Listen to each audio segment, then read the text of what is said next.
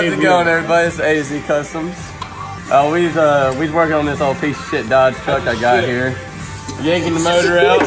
Not again. Here's the old motor. She's making a little knocking noise. And there's the new motor. Hopefully she ain't gonna make a knocking noise.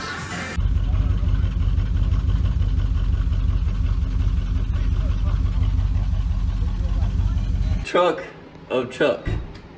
Apparently it's the truck of truck. Of course, it's in the junk right now. No, it's the truck of Chuck.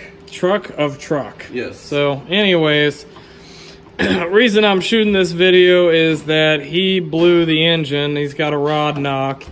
So he bought a donor truck, and now he is swapping out the motors. Alright, so the first thing they did to start removing the motor is they removed the front bumper and the front brace. And basically, you don't have to do that, obviously, to remove the radiator, but you do need to do that to pull the motor, and it's better to go ahead and get it done to make the radiator removal easier. So we also went ahead and drained the radiator. There's a drain plug at the bottom. We got a freaking, what is that, a wheelbarrow? Yeah. We got a wheelbarrow to collect the coolant. Hey, you gotta do what you gotta do. You gotta do what you gotta do. And then there's 4 bolts to disengage the auxiliary fan shroud from the radiator. This is your heater core line. You have 2 clamps connected to a coupling. Alright. Basically you're disconnecting all the coolant lines right now. The heater core line. Yeah. Because the nice thing about Dodge is they actually know you're going to replace the motor, so they go ahead and do they know you're going to replace the motor eventually. Yeah. And then of course vacuum lines and all that. I really wish you would have bought me them hose clamp pliers, Anthony.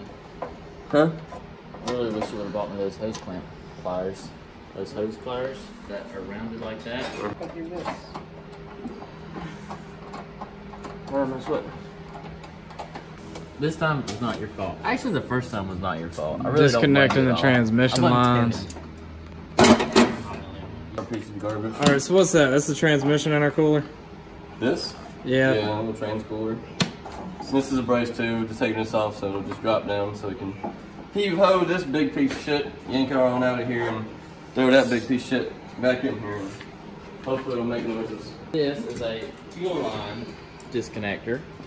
$5 at O'Reilly's. Oh. It can be also used for transmission lines. Tell me about the AC. Like, what are you doing with the AC? You're not even disconnecting any of the AC lines. You're just moving it out the way, so you don't have to mess with the Freon. Right. We're gonna undo the entire compressor and move it over so that we don't have to do none of that. Gotcha. Yeah, you can take it off. Gotcha. We're labeling the spark plug wires. No, we're just labeling some of the connectors that we're taking off. So some of the sensors, wires, and such. Yeah. So when we put it back, it just makes life easy. Cool. All right, Ethan, I need your help, fool. And there goes the radiator. Oh, wait, actually, okay, never mind. Yep, here we go. Oh! Right, turn it this way, turn it this way, turn it this way. Yeah. One of y'all fart. Jesus. Come on, man. I'm the one that just went to the Italian restaurant. I smelled it as soon as you said it. Is that the fuel clippers? It's bad, man. You're the one that got off the ladder. And you know, you wait until like everybody's right up here. I have to custom make one. And now we got the shroud out of the way. Just snip it. He can't see out of that window anyways. Yeah, I don't need to see. Windshield wiper fluid ain't gonna help his ass. If you do it around the edges of it, it can't escape. And then you come back and then throw it into the middle. Yeah, a lot of fluids missing our oil pan, so kitty litter it is. Alright, so pulled the compressor out from right here. Just mounted the bolts back on so we can keep track of them. Got that out of the way. Do what? Remove some brackets, unhook the fuel injector. Yeah, remove some brackets, unhooking the fuel injectors and such. Now we're pulling out the power steering pump.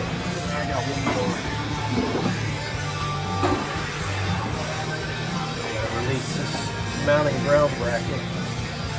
That's a ground? Yeah, that's the ground. Oh, okay. And then You gotta unattach that too? Yeah, and then that steering gear, that power steering pump will come off.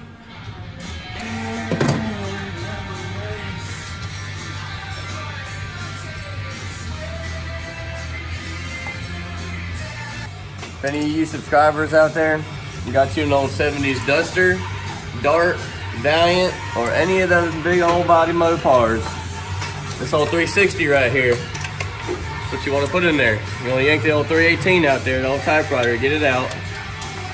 So you get old 360 Magnum. 360 Yep. Magnum. Get you some good power for cheap. You get it out of one of these trucks, super cheap. You can either put a carburetor on there or you can keep fuel injected, keep the computer, and have you a cool little race car. There is the power steering pump that we just finally got pulled out. And on to the next one. So we took the power steering pump off instead of disconnecting the lines so that we don't have to re-bleed the power steering cylinder. So just set it to the side basically. Yes. Make it easy. It's easier. And you don't get fluid on the floor. The coil. Now on the 99 Dodges, you cannot get the wire out. So I'm having to remove it so that I can get the wiring out because it is connected to the harness. Now on the 96 that motor came out of, this comes right out. Do you have to unattach that coil anyways to remove the motor? No, you It's do just not. to get the wire out of the way. Yes. You also got your vacuum lines, and you got vacuum lines back there. And the distributor is also back there. Yeah, distributor too. Do you have to remove the intake the throttle body? Yes, we have to remove the throttle body so that we can, you can actually see right here, we actually used a plate on it with a spacer. You have to use a spacer, and then you can put like an old school carburetor plate on there. Gotcha. You gotta take this zappy thingy off of here. Hopefully. Because what we's gonna do with it is take it off, and then we's gonna speed it up, knock the shit out the cows, out the pasture. See, because them son of bitches. Slowly boy right here. Yeah, there's a Nagasaki whirlwind. Oh, so you're not pulling all day, you're just pulling the wiring off of it. Exactly. I want to do that first. Are you pulling that wiring harness off? Yeah, so your fuel injection, your injector harness, your alternator harness, and your coil. And there that goes. Yep. And then you can just boom. Put it to the side. Yep. Use your windshield wipers to hold it on there. Let me get one side This smaller. goes off. This is a throttle body vacuum. Ah. We'll just move her out the side too. That because it's so damn thin. This is the ground. Ah. This is the ground strap here, and you also have one at the back of the engine. One at the back of the The engine. main. The main. The main. But you have one, this goes to the engine. These Alright. two little pigtails, they go to the engine. And this one grounds it to the body. You want to have it properly grounded, or else you'll have issues. You're removing the throttle body now? Yeah, just so you can put that plate on there. And, I mean, do you need to remove that throttle body to remove the motor? yeah, so you can put the plate in for the cherry picker to grab it up. Oh, okay, I got Yeah. you. I got you. So you have to remove it anyways. Yeah, you gotta get it out the way. Alright. That's good. And Yeah, there right went there. the throttle body. There's your throttle cable. And I'll need a... I wonder if that's what made the noise. That's interesting. What's that? Currently we're disconnecting the throttle body. We just found a crack in the intake. Easy. So this is what we found right here. Maybe the cause of the old naughty rock. Not sure though. But comment down below if this has ever happened to you before. That is your gas line for your rails. And it has a crossover tube, so you only have one line. Oh, okay. Yeah. Okay. And you gotta So, have but you can- special tool. So you can leave that fuel rail there though. Yeah, you leave Yeah. all that and your injectors and all that. Okay. But you got to pull that wire harness right there. Does that go into your fuel injectors? Yeah, it goes into the injectors, it goes into the throttle body, it goes into pretty much everything. And then this fuel line, which you'll have to have the fuel line removal tool. Yep. The fuel line removal tool. Fuel line removal. And you have to shove them in there and you compress the two together and then shove the tool in there and then squeeze it and then it'll release the inner tabs and then you can pull it apart. Okay. It's a quick connect. Now when you go to reinstall it, you just push it. It's a push lock. Okay. Extra harness here. You got to reposition all your plug wires and run them under. I'm under. Because Dodge likes to put the plug wires on top of this harness. So if you're yanking the motor, take them from the distributor cap one at a time, run them through this. It's a pain in the ass, but if you do it one at a time, you remember where it comes from, and then you can pop it back on there. And there is 2 plugs in the very, very back. There is 2 plugs that you do got to disconnect. Here's one of them. Very, very bad. Right here. There's also this one down here that I also unplugged. Wow. Right here. And Way then back there. Way back there, so. Taking the fuel line off from the fuel rail. Got your special tool. Listen Yeah, to it. that was. Specialty tool. Very. There it went. There's actually 3 connectors. You look back here. This one Jesus. needs to come out as well.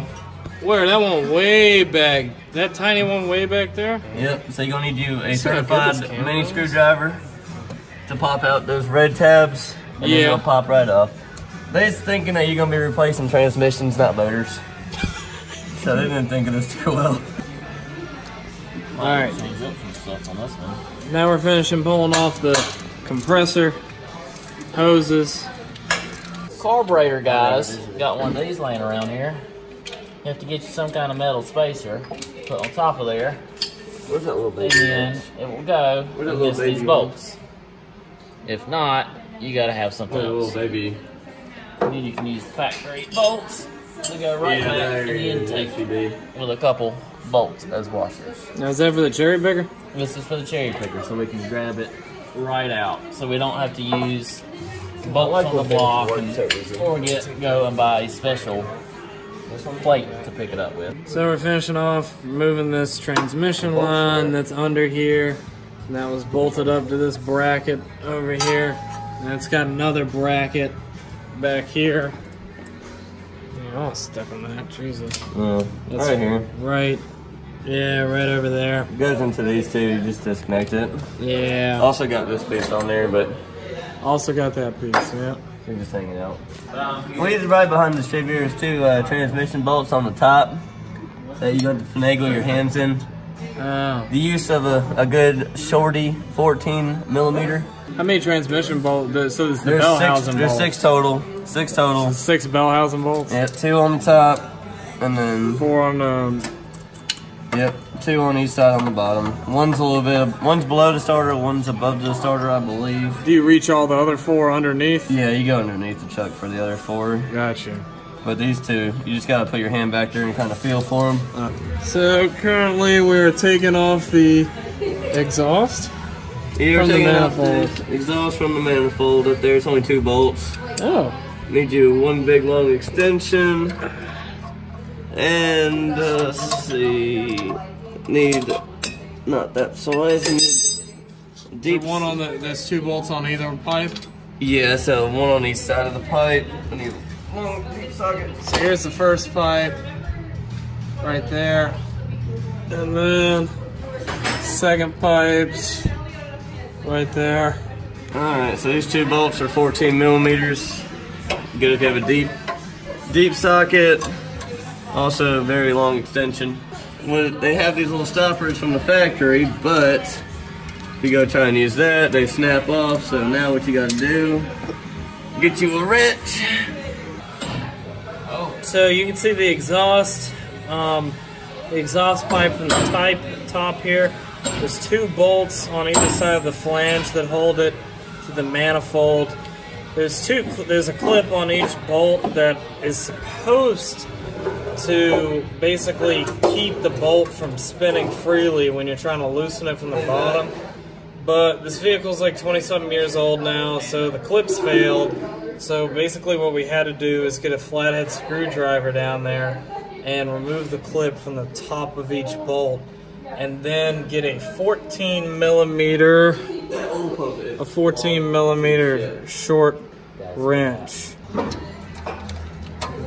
Here's the second exhaust pipe. Get me the air gun. We got the 2 bolts right here.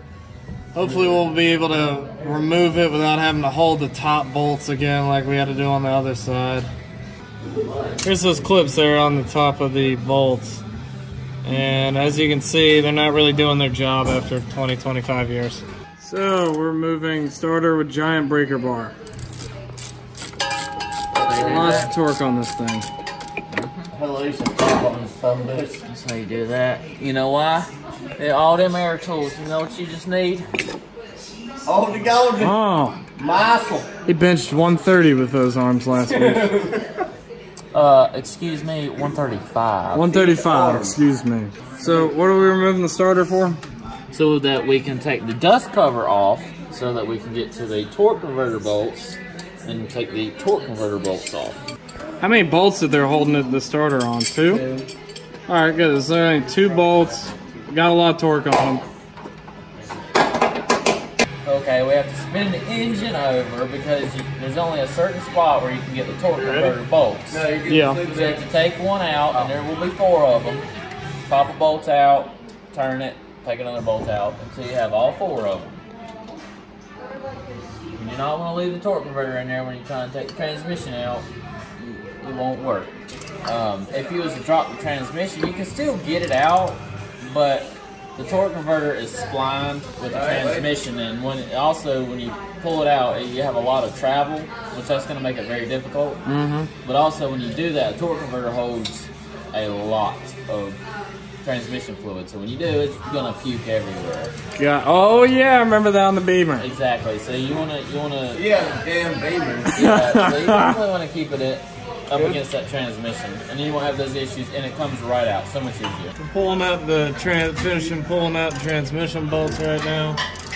Yep. One great mechanical engineering thing that Dodge did was put a transmission bolt right next to the oil filter. So you gotta take the oil filter off to get to the damn tranny bolt, which is right here.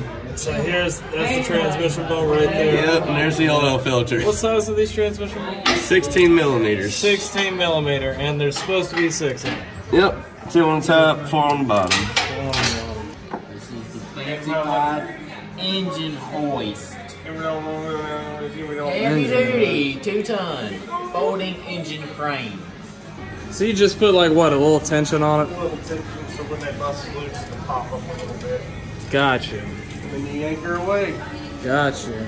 How are you removing the motor mount? We're just popping 3 bolts off of it. On the block side? Yes, on the block side. Is that easier than doing it from the frame? Oh yeah, from the frame for sure. You can get by with just doing just these 2 bolts, but it just didn't work out that way for us. That's why we're doing it this way. You can actually just pop the one big bolt off, but it's a pain in the ass. I don't know. Sometimes it don't work out. Sometimes it's easier, but this one's doesn't want to be easy. So for this one, we had to take the bolt out of the transmission for the dipstick too, for the trans fluid. So once you take that out, you can move it over to the side, and then you can get this bolt off right here. What was that? One of the middle? Yeah, it was the middle one, not the highest one, but it was the one right below it. All right, is that all the bolts?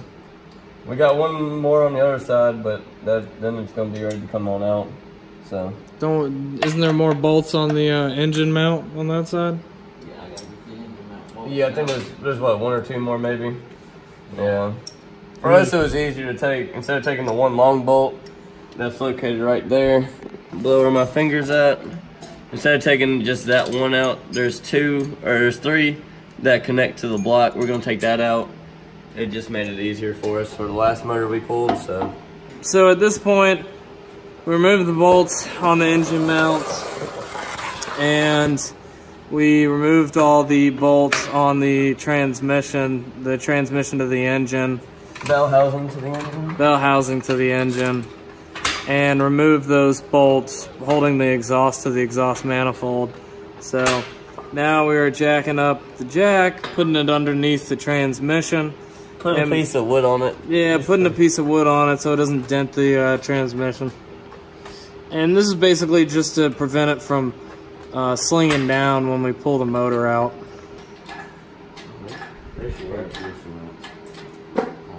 Sometimes it gets stuck to the transmission. Yeah, there's two prongs. So, if you look at this one over here. There we go, perfect. A little more coolant there. So, if you look here. You got two little guide pins where? One's right here, stick out from the engine block that slide into the bell housing on both sides. And that's just the kind of, when you line it up, it sits it in there so you can put the bolts in and everything's fine. Oh, okay, very good. Yeah. But it makes it a little more difficult to pull out. Yeah, it makes it hard to pull out because then you gotta yank it forward, you gotta wiggle it. And so sometimes you just gotta pry it. You gotta use a pry bar sometimes. And there is the torque converter gushing out. And there's some more coolant. Got one last little ground strap here, and we didn't notice that we were pulling where this fucker gets out. Hopefully. Yeah, I think she was just good. Hold on. Up, old man.